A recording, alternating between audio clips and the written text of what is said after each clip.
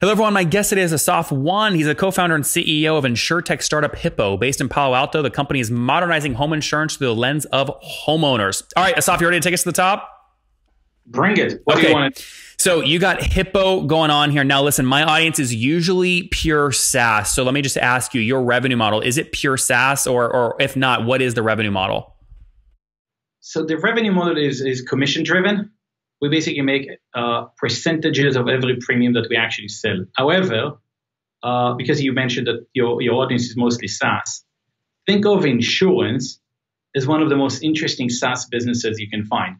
I get yearly pay. The average policy, I think, is like $1,200. So I get an yearly pay of $1,200 from you where I'm making my commission.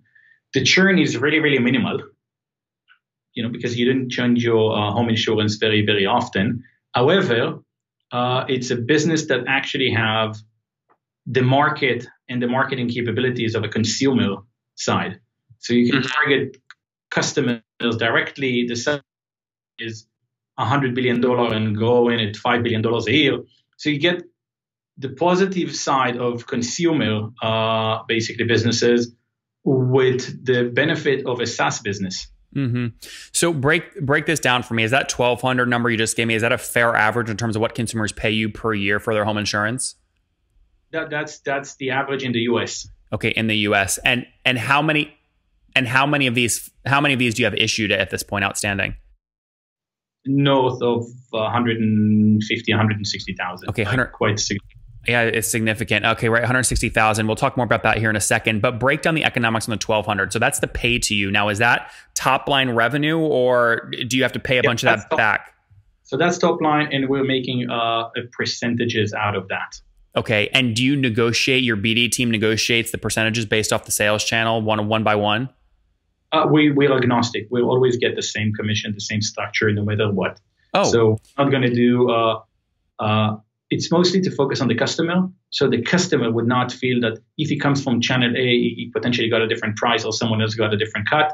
We're agnostic. No matter what channel you're coming to Hippo, we're always making the same pay. And you as a customer always pays the same amount. Okay. So what are you making on the 1,200? We're talking like 10% or more? No, quite significantly more. Okay. Can you give me a range? It's in the 20 to 30%. Okay. And I'm just uneducated here. How does that compare to traditional home insurance? Oh, it's the same structure. Like you have the 15% commission because we're doing a lot more than what any other agent doing. We're collecting the data. We have our policy management. It's our own filing. It's our own product. So our cut is quite significantly better. You're also doing everything that you need. So now an agent is not going to take care of you on the claims. The claims move to the claim department in the insurance. We have our own claim department. We're doing all of that stuff. We're basically, think of it as a virtual insurance company for an ease of thought. Assaf, 1,200 per year, where you're taking your minimum of the range you gave me of 20%, is essentially $240 per year to you, or about $20 a month across 160,000 paying customers. That puts your monthly recurring revenue at somewhere around 3.2 million on this stream. Is that accurate?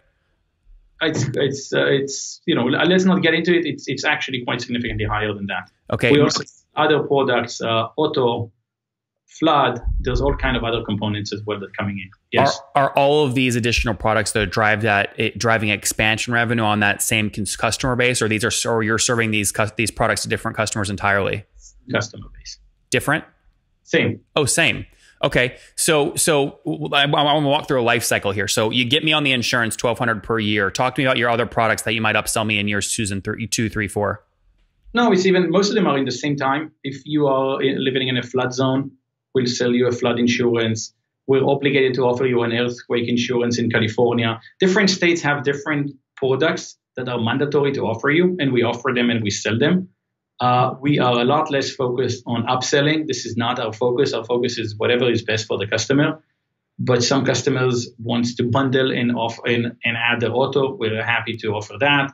It's a very customer-centric rather than maximizing revenue per customer. It's about growth. If we're in the region of 200,000 customers now, there are 120 million households in the US. There's so much more to go by focusing on getting more incremental revenue rather than adding upselling opportunities. Sorry, are you at 160,000 customers today or 200,000 across all your products? It's in betweenish. So you have about 40,000 that might not pay at all for the home insurance, but they're paying for just earthquake or just flood or something else. No. It's like it's just that the pace of the growth is so high. We acquire the company. There's so many other moving parts of the business. So the specific number of how many customers is a moving target. This business, in terms of valuation, churn is obviously critical. You mentioned churn was fairly low. If you look at the past 12 months in terms of gross revenue churn, are you in the single digit percentage range? Yes. Okay, so under 10% annual gross revenue churn. Which is overall the standard for insurance in general. When was the last time you replaced your home insurance? Can I be honest with you? I have no idea if I even have home insurance. I hate all this administrative stuff. My family office takes care of this stuff for me. As long as you have a mortgage on your home, you have home insurance. All right, fair enough. All right, so call it 10% gross revenue churn annually or lower. Now, I know, obviously if you drive activation of these users, you upsell them on things. Do you have expansion revenue that more than makes up for that 10% hole? It's as I told you, it's a lot less of a focus area. No, Assaf, but that's a very CEO answer of you, which I appreciate. But if you tie customer value to your pricing, you then directly align customer value with your revenue. So I'm going to push you a bit harder here. Do you have upsell revenue that more than makes up for the 10% loss? So your net revenue retention is above 100%. There's also a price increase, which is embedded in every home insurance policy. So a standard increase in a home insurance policy yearly is around 4 to 5%. And that's just because the risk associated with your home keep on increasing because an extra year passed and the plumbing is a year older and and stuff like that. So you need to compensate for the extra risk. Plus, people are actually adding. There's more change and change up in your house because you probably added a deck, changed the kitchen, bought new stuff for your house. So people have a tendency to accumulate and increase the size of the home. So that also pushes up the prices. So it kind of mitigate that. And the upselling stuff, which we're not, as I told you, we are not focused on that, is usually it's a wash because most of the sales that we're doing on the upsell is a day one rather than try and keep on pushing your stuff ongoing. Got it. So I'm going to decode this. You tell me if I'm decoding accurately here.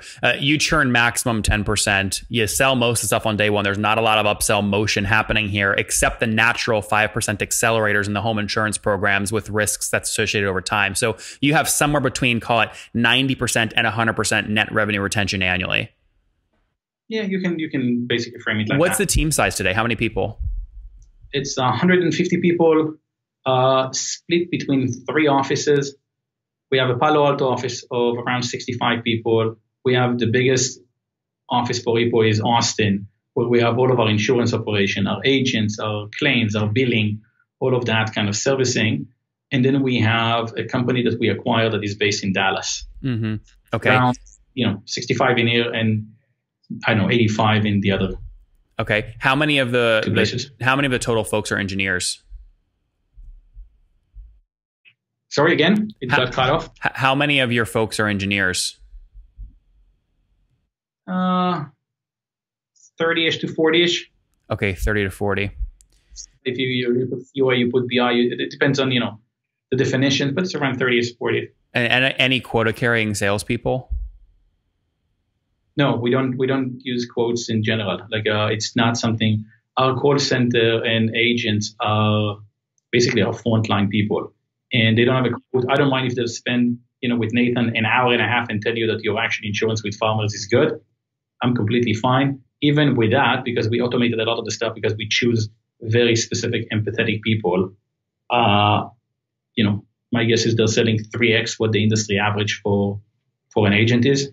Yep. So most of this stuff that you're doing is really, it's no touch online kind of stuff. It's not an expensive enough product for you to afford to put real touch on it. Is that accurate? Plus channels. We have a lot of channels that are actually selling. Yeah. And you play commissions there, correct? Yeah. You've raised some capital to do this. How much raised to date? $209 million. That's a lot of dilution. Why couldn't you build this without raising so much? It's not a lot of dilution. Depends on the valuation, no? Yeah, I'm based off some information that I have, I'm going to say that there is definitely more dilution than if you hadn't raised any capital. How about that? Your math is right. But seriously, why do you need that much money? There's several reasons for different funding rounds. It's not just about how much money you need. It's about the ability to have more aggressive moves. If we want to acquire companies, if we want to take some of the risk on ourselves, if we want to enter other adjacencies and stuff like that, it enables us to do a lot of stuff. Also, personally, and maybe I'm off, I am less optimistic about the macro climate at 2020, and I prefer to sit on slightly more cash than to be more constrained. Yeah.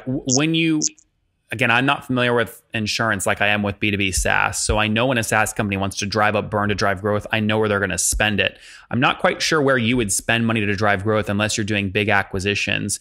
Are you spending money? And besides acquisitions, what can you spend more money on to basically make more money internally? It's about doubling down on our channels. It's about basically, it's a 50 states regulations. So you have 50 regulators. You can't sell everywhere, put aside globally. You can't even sell all throughout the US. You need to file and get admitted state by state. That cost. We're at a point where we are doubling down on our customers. So we give every customer of Hippo an IoT device, basically a package that have a bunch of sensors that prevent losses. There's a hardware component to this. Yes. Oh, wow. Okay. So if I'm a homeowner and I buy $1,200 per year insurance from you, what am I going to have to spend on the IoT device? Oh, we're paying for it. You're not paying $1 for that. What does it cost you for my one home? I have an NDA with my suppliers, but it costs. Well, no, sorry. I just have no idea. Are you talking like $5 or $5,000? It's not that and not that. It's in the high tens of dollars. Oh, okay. But basically what you're saying is you have to subsidize that. Yes. All that cost. We also are so focused on the customer. So I'll flip it around to kind of like explain something on Hippo. Think about your current insurance experience. You have a shitty experience now at day one for onboarding, and you have a shitty experience at year 9 when you have a claim. And in between, companies forgot that you're a customer. We're also focused on this 9-year time frame, on basically bringing Nathan value. So we give you an IoT device, but we're also sending someone to your home once a year or twice a year to clean your gutters, check your air filters, basically do a checkup of your home on the plumbing, the electricity, the sockets, and all of that kind of stuff. That costs us money. It comes back because it lowers our loss ratio because we actually prevent losses because of that. But that's a longer term play versus a short term acquisition aspect. So if you look at your total servicing like costs on a $1,200 a year contract, what does that come out to? It varies. It's also about scale. It's about density. It's about locations. It's more complex than just. And we're doing different services in different places. We might send someone to basically rake leaves in the Northeast, and we might send someone to clean gutters. And these are two very different costs. Our data sources can show that Nathan house have, our satellite imagery can show that you have a potential for a water leak. So I'll send a roofer. That costs very differently. Is that roofer on your P&L every month as a salary, or it's a contractor? Third-party contractor. I can't have a coverage on even the 17, 18 states that we're in. I can't have a roofer on my staff to service Sacramento and LA at the same time. Why are you not? You must be in acquisition talks right now to buy one of these big marketplaces that basically deploy these contractors anywhere in the U.S. I've interviewed a bunch of them for the show. When are you going to acquire one of them? It's less of our focus. Why not? It sounds like that's a big part of your expense. But I prefer to outsource it in that way and not make commission on that. Plus, I do not trust the quality of service of the personnel that are sending. And it's a very difficult, because if I'm sending someone to your home, from my standpoint, it's a Hippo experience. And if I don't know what plumber came and he wasn't treating you nicely and he didn't do a good enough job. No, you would own the marketplace, Assaf. That's my point. You would own the marketplace, drive your costs down, and quality control. It's not the service providers. And because owning the marketplace and not owning the service providers, there's a detachment. And I can do it. I'm fine paying someone to actually find it. I just want the right quality of service. So I prefer to actually work with the specific service providers rather than the marketplaces. You feel like you can actually source better quality by just tapping a lot of different marketplaces versus owning one marketplace. We can define a stricter quality of service. We can vet the people. We can put another layer on top of these marketplaces to make sure that we can give the service that we want. You mentioned you're growing pretty quickly here. You said 150,000 today, maybe 200,000 soon. How many customers are you adding per month right now? Between X and Y. Okay, what's X and what's Y? It's a number and a number. It's like, it's a private company, so we're not sharing these things. You can give me a range, but you're talking between 10 and 50,000 new a month? Between 10,000 to 100,000. New a month. Okay, fair enough. He's being coy. If I'm going to guess, guys, I'm going to say it's somewhere around 20,000 a month. He just threw in 100 grand to make it sound a little bit bigger, but that's cool. Assaf, I get it. You got to sell the vision. All right. So listen, if you're selling between 10,000, let's do 10,000 a minimum, and these hardware components, right, cost you said high tens of dollars, right? Let's say it's $100 maximum. Right there, that's $1 million in burn per month just on hardware expense. With what you've raised on your last round, how many months of runway does that give you? We're almost unlimited. Okay. I guess what I'm at, what are you comfortable growing your burn? Are you comfortable growing burn to 10 million bucks a month or 5 million? What can you sleep at night with? No, it's about usage of capital rather than burn. Like I'll spend as much money on CAC as long as it fits the CAC numbers that I want to do. I'll spend as much money, basically on the hardware, as long as I think that the value for the company is such that it makes sense. So what is your fully weighted CAC then? To get a $1,200 kind of premium from one customer, what do you pay to get them? Between X and Y, this is a very specific number of the company. By the way, you guys asked Drew and Reach to come on the show. I do this with every CEO, so I'm not surprising you. It's just that, some of these numbers, the number of, it's still a private company. The CAC, the number of customers that we're adding monthly, all of that kind of stuff is a very but Assaf, you can't pick and choose. So your press people gave me all the fluffy duffy numbers, right? I'm not going to just sit here, and my job is not to make you look good. My goal is to get your real story. I can pick and choose what I'm answering. It's still that's fine. But so when you say, right, that you're really good when it comes around to CAC, I'm then going to ask the CAC question to get out of from fluffy duffy to real data. So I guess we'll try and quantify this in a range, right? Are you comfortable optimizing for a 12-month payback, or have you been able to go up to 24-month payback because you've raised so much additional capital? You have more of a buffer. We don't change basically the calculation and the way that we're spending our money because we raise more money. This is not sustainable. So it's not about just to show top line growth. And if it's not sustainable and fits our CAC models. Now, one of the interesting things that would be interesting for you is that 70 to 80% of the customers are actually paying a year in advance. And this is how it's usually done with insurance. So there's a lot of benefits for the cash flow of the business. Of course, on a cash basis, but on a if you do kind of gap financing and you actually defer that over 12 months, obviously your CAC will look a little bit different. I'm just trying to get a sense of how aggressive as a CEO you're being. Are you cool with a 12-month payback period? I've no problem with these things. Like we're relatively conservative, and I think if you are too loose with the money, then you're not really creating IP or differentiation. If my marketing folks are just going to increase the spend, then we haven't created anything. You create IP by being actually a lot more frugal and a lot more constrained. Yep. Your press people told me the last round was a Series C for 160 million, and that brought valuation north of $1 billion. Is that accurate? No, it was a round D of $100 million at $1 billion valuation. Okay. Again, I am got it. Sorry, that was Better.com. You compete directly with Better? No, we actually work with him. Okay, you work directly with Better. So sorry, those numbers are not your numbers. Your total funding today is 209 million. And what valuation did you raise at? Billion. Okay, north of $1 billion. And was all of that going towards operations, or was any of that secondary for early investors? There were components of secondaries, but it's not part of this funding. Okay. And then last, let's talk about growth. So insurance premiums, just I imagine the amount you have outstanding is a critical driver for you. Right now you have about 150 million out. Where were you a year ago? Do you remember? I would say we were around 25 million. Okay. Obviously impressive growth. What kind of additional growth channels did you open up to drive? What is that? 4, 5, 6x year over year growth?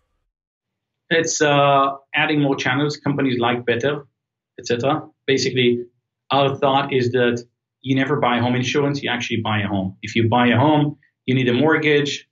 If you need a mortgage, you need a home insurance. So we work with everybody that has to do with your home purchase. Realtors, mortgage guys, title companies, inspection company, you name it. These channels became really, really interesting for us. Mm-hmm. Now, 25 million out exactly a year ago. Was that across about 25,000 customers at that point? Ballpark, I gave you the number is like 1,200, so it's about that. Yeah, that's why I'm asking. I just want to make sure. So that makes good sense. Obviously, growing the company.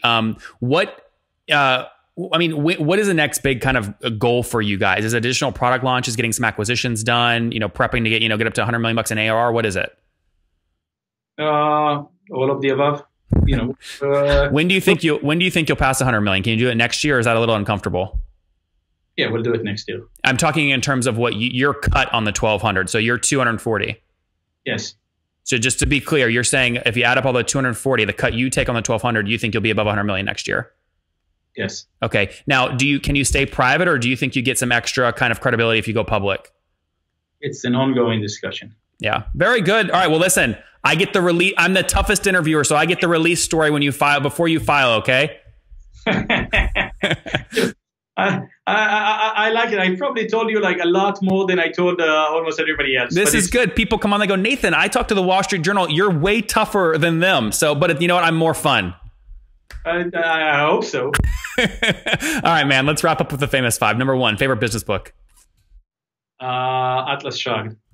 Number two, is there a CEO you're following or studying? Jeff Bezos. Number three, what's your favorite online tool for building your company?